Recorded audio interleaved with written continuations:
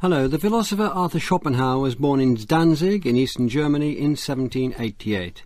His central idea was that everything in the world is fundamentally united by a will to live. Its two key features are that it is infinite and meaningless, and leads to boredom or suffering. The only escape from this, he argued, comes through self-denial or art, preeminently music. This pessimistic worldview carried Schopenhauer's influence well beyond philosophy. To discuss the philosophy of Arthur Schopenhauer, I am joined by Beatrice Han-Pile, Professor of Philosophy at the University of Essex. And Beatrice Han-Pile, what did he find in Kant that was attractive? Well, he particularly liked Kant's epistemology, his theory of knowledge, and the distinction that Kant introduced between, on the one hand, the phenomenal world and the noumenal world on the other. So the phenomenal world is the world as we perceive it through time, space, and as organized by the law of causality.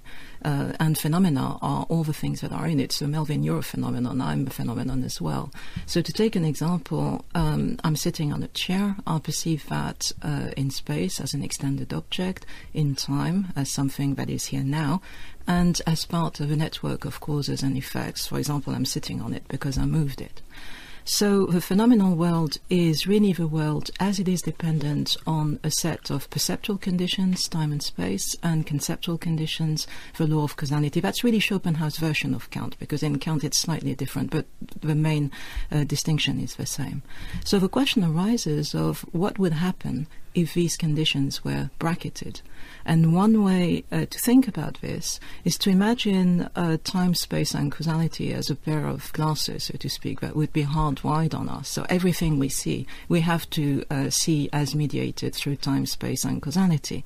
And the question is, what would happen if these glasses were somehow removed? Would it be the case that there would be nothing, that everything would disappear? Now, Schopenhauer follows Kant in saying that, no, this would not happen.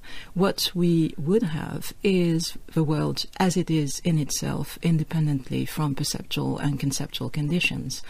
That's what he calls the noumenal world. But just in the same way as without the glasses, we wouldn't be able to see the phenomenal world, in the same way, we cannot know anything about the noumenal world. We can say that it exists, but no knowledge of it is possible. The noumenal world is things like, is there a God, does God exist, things that cannot be proved. Yes, well, it's these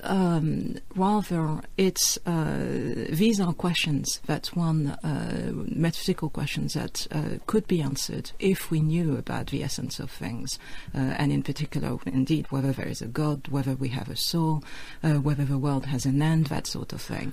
But the idea for Kant, and that's where Schopenhauer actually differs from him, but the idea for Kant is that these questions are unanswerable because there's no empirical basis on which we could form appropriate knowledge which would give us answers. But Schopenhauer challenged that. That was his disagreement with Kant. Indeed. On what grounds did he challenge it?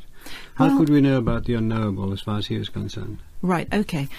What ground? I think it's because he thinks that although Kant secures the possibility of empirical knowledge, in particular through the sciences, that leaves out exactly the sort of questions that we were talking about, and these to him are the most important ones. You know, what's the essence of the world? Why is there suffering? What's the meaning of human life? So he tried very hard to bypass what's often called the Kantian prohibition, the impossibility of knowing the in itself. And he found a rather intriguing way, which starts with the observation that our bodies are very ambiguous objects. On the one hand, they are phenomena, empirical objects like everything else. So if I look at my hand, I see it as extended in space. I could calculate its position compared to a table, compared to a microphone, and so forth. There's nothing different with, say, the microphone itself. And that's representational knowledge.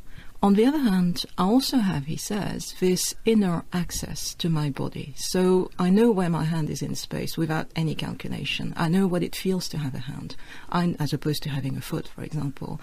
I know whether I'm in pain or not.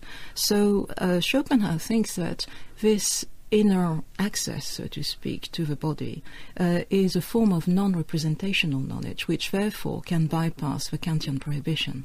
And it works, he says, as an access to the citadel of the in itself, And if I focus on this intuitive access to my body, then what I discover, he thinks, is that I'm nothing but a set of desires and drives. And these desires and drives he calls the will. And then in book 2 of his major opus, The World as Will and Representation, he proceeds to extend this insight to the whole world. So not just our bodies, not just us, but everything in the phenomenal world is what he calls an objectification of the will. And he has, so for animals, for example, they, like us, have desires. They want to live, fundamentally. Plants try to grow.